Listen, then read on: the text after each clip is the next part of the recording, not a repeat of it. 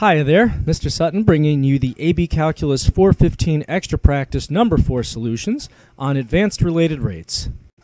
On this no calculator free response problem, we're given this y squared equals 2 plus xy curve, and the first thing they want us to do here is just to show that the derivative is y over 2y minus x. So to do that, to take this derivative, since we can't isolate y, seems like we ought to be able to, but we actually can't, we're going to have to use implicit differentiation. So I'm going to just take the derivative as I normally would, but whenever I take the derivative of something with y, I'm going to have to multiply that by dy over dx, because y is now being treated as an inner implicit function of x. So going from left to right, we have 2y times dy over dx, so there it is right away, equals, well, this 2 is going to be a 0 because it's a constant, but to do x times y, we need to use the product rule, u prime v plus uv prime. So let me use the box and ribbon to organize what I'm doing with that. I have x and y and their derivatives, which are going to be 1 and dy over dx. Using the ribbon to multiply that out, I've got y plus x times dy over dx. And at this point, I have to isolate dy over dx. So I'm going to keep this dy over dx on the left side. I'm going to subtract this x dy over dx to be on the left side as well. I want to get all the dy over dx's together, and I'll just leave this y where it is. So the reason I did this is because I can now factor out dy over dx, leaving me with 2y minus x on the left side.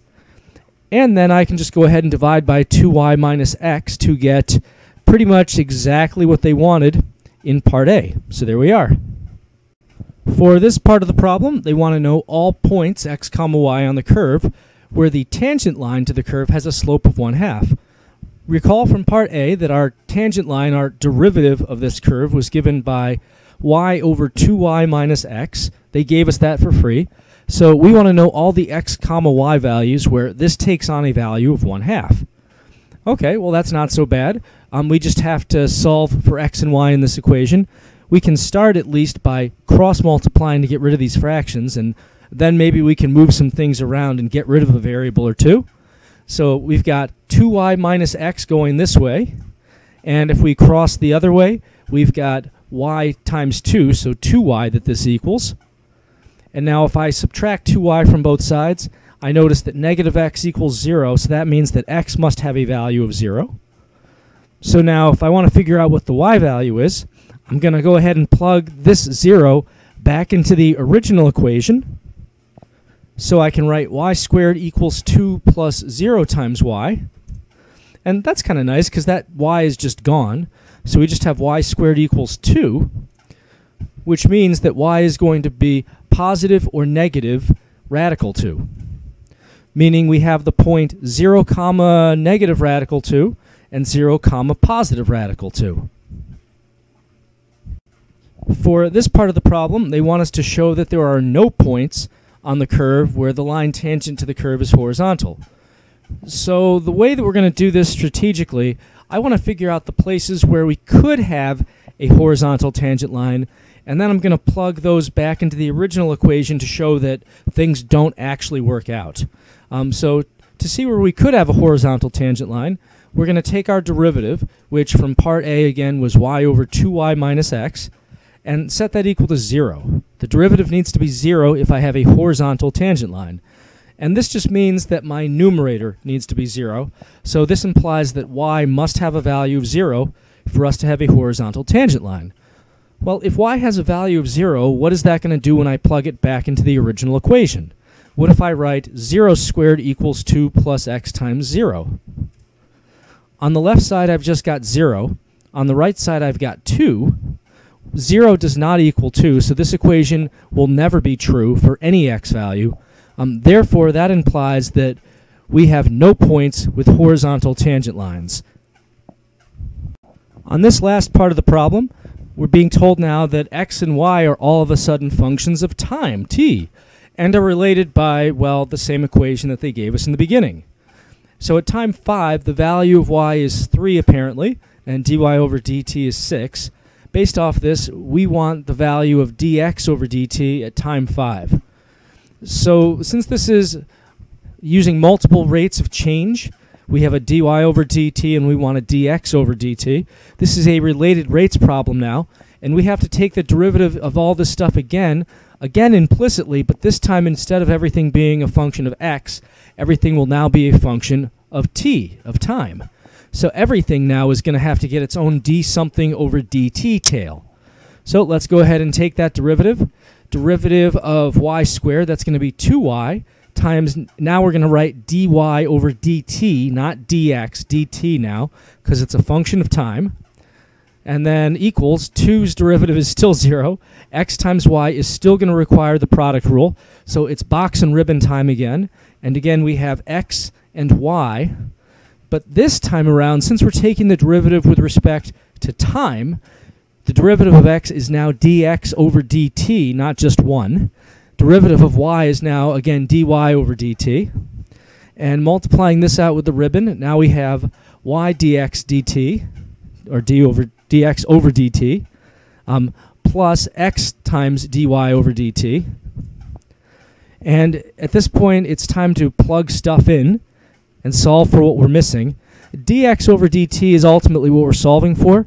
So that means we need to plug something in for x, y, and dy over dt. So let's take stock of what we have so far. We've got y, we've got dy over dt. They didn't tell us x anywhere.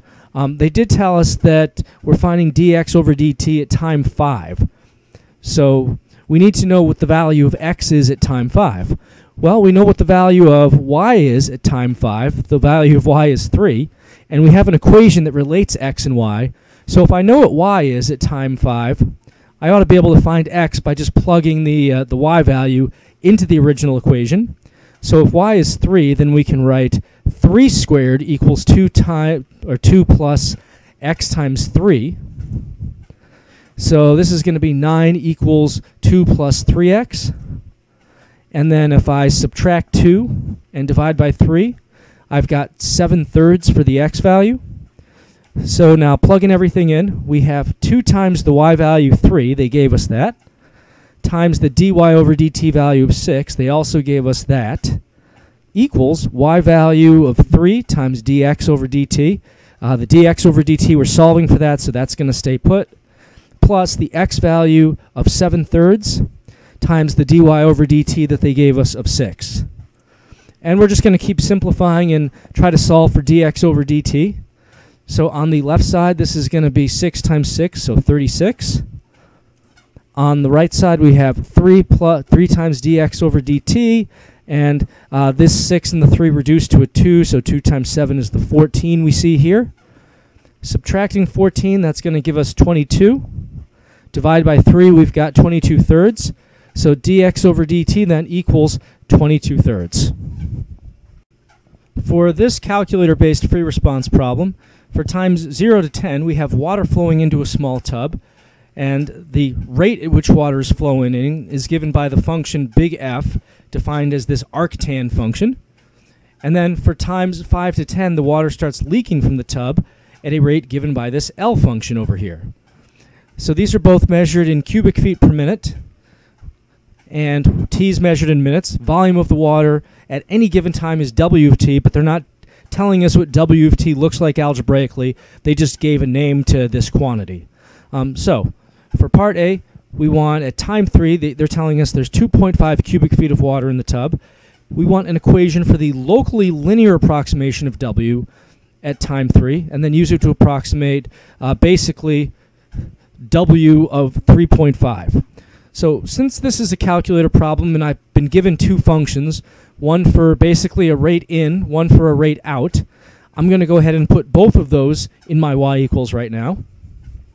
So here I am in my y equals. I've entered the f function here as y1, and the L function, which I don't actually end up using on this problem because it doesn't come into play until we're at 5 minutes and afterwards. But I've entered that in y2 because I'm just thinking I'm probably going to need it down the road. So we'll come back to that one. Now, again, for this problem, we want to write a linear local approximation, a locally linear approximation of W at time 3. So in general, we've got the formula L of x equals f of a plus f prime of a times x minus a. It's basically your tangent line approximation. For f of a in this case, that's w of 3. 3 is kind of our launching off point for this tangent line that we're talking about. And they told us that at time 3, the value of w is going to be 2.5. So I'm going to write, in general, w of t is approximately equal to, so this is a general linear approximation formula. We've got 2.5, that's w of 3, plus now we need w prime of 3. This is the rate of change of time at time, or rate of change rather of the volume at time 3. Now the rate of change of the water in general is going to be the rate of water flowing in minus the rate of water flowing out. But at time 3 specifically, there's no water flowing out because the water doesn't start leaking out until time 5. So between 0 and 5, your w prime essentially is just going to be this f function right here. So this is going to be whatever f of 3 is, times, now we're just going to write t minus 3. And this is only valid for times 0 to 5, but it certainly is valid at time 3. So now we just have to use this to approximate t 3.5, w of 3.5 here. So I'm going to put this in the calculator, and then I'm just going to plug in 3.5. So here I go. To do this on the calculator, I went to my y3 now, and I put in 2.5 plus, I did alpha trace and pulled up y1, and I'm plugging 3 into that specifically. So that's using this f function that I put in y1. And then you can't see it here, but I've got x minus 3 over there. Let me quit out of this now and do alpha trace and pull up y3. And I just wanted to plug in 3.5 to this because that's what they said in the problem. So 3.5, plugging that in, pressing enter, comes out to about 2.952, and that's an amount of water, so that's going to be cubic feet of water. So 2.952 feet cubed. On this problem part, they want us to find w double prime, say that 10 times fast, of 8. So let's go ahead now and define just w prime itself, and then we can just take the derivative of that on the calculator at an input of 8. So w prime, at least when you get to t equals 8, you're going to have to start thinking about the L function at that point, because we not only have water flowing in, but now, since you're past time 5, you've got water flowing out. So for times 5 to 10, w prime has to be defined as f of t minus L of t, rate in minus rate out.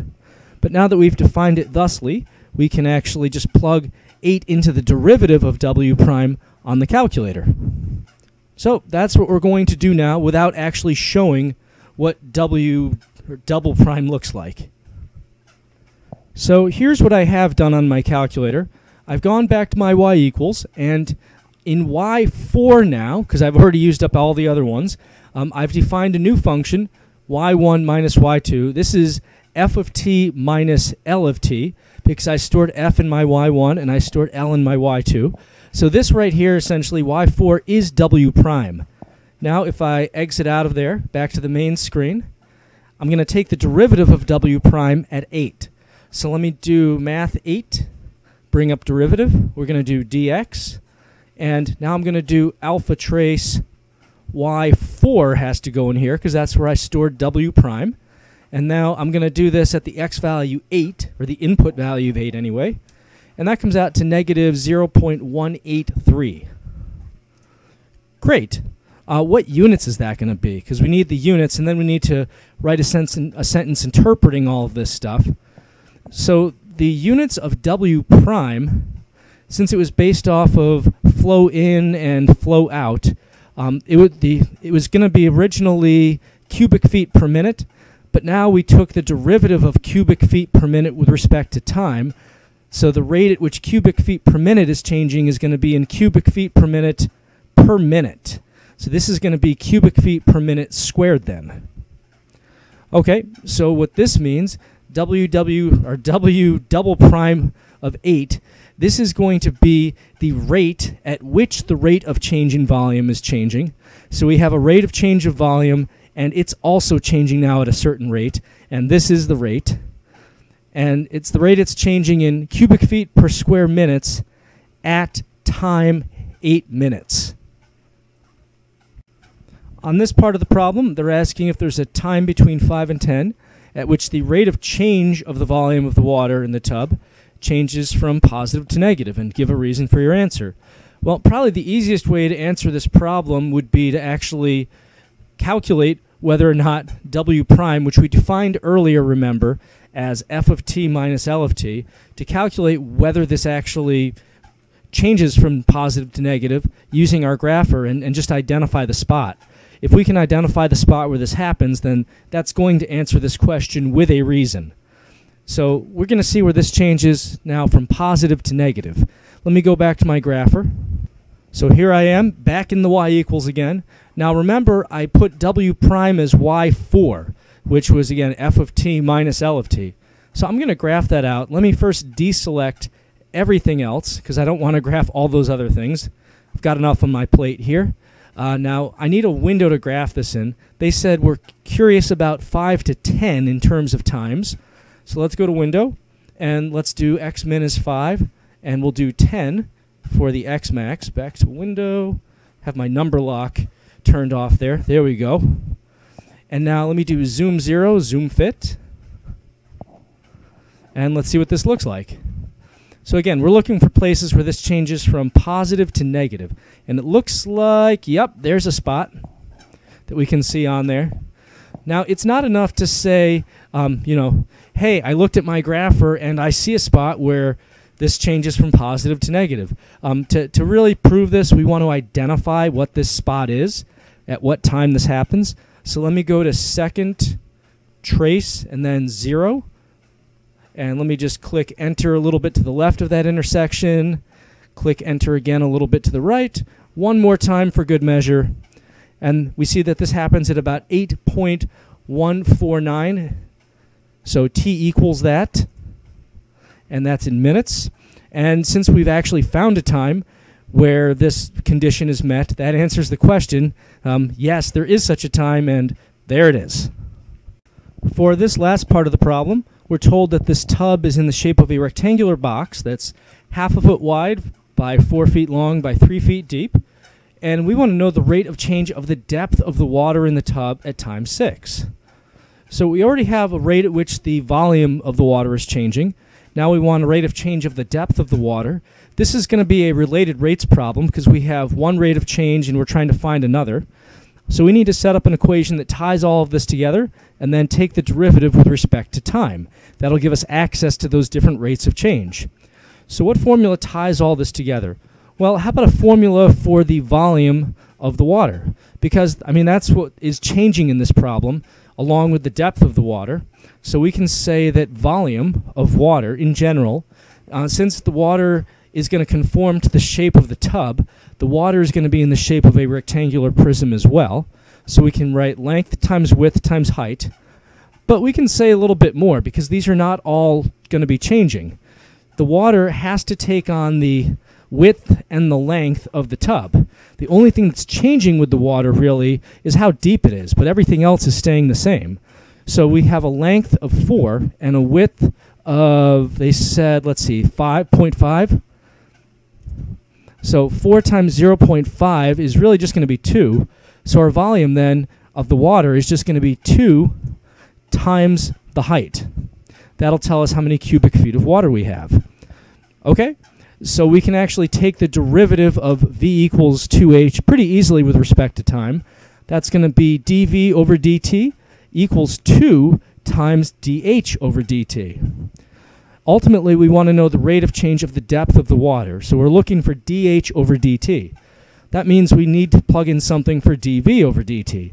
This is the rate at which the volume of the water is changing at time 6. Well, how do we find that? If only we had a function for the rate of change of volume. In fact, we do. We saw in part C that for times 5 to 10, where we have some leaking going on here, our rate of change, W prime, is f of t minus L of t. And I've actually already got this entered in my calculator now as y4. So we can write here, instead of w prime of t, we can write, or instead of dv over dt, we can write w prime of 6 equals 2 times dh over dt. And now I just have to calculate w prime of 6, divide it by 2, and I've got my number that I'm looking for. So to the calculator we go. So as I said a moment ago, I stored w prime as y4 on my calculator. So I'm just going to plug 6 into that and divide by 2. And that's going to come out to 0.250. And since this is depth we're talking about, this is going to be in rates of feet per, let's see here, what was the time units again? Minutes, feet per minute. So 0.250 feet per minute. We got to nail the units.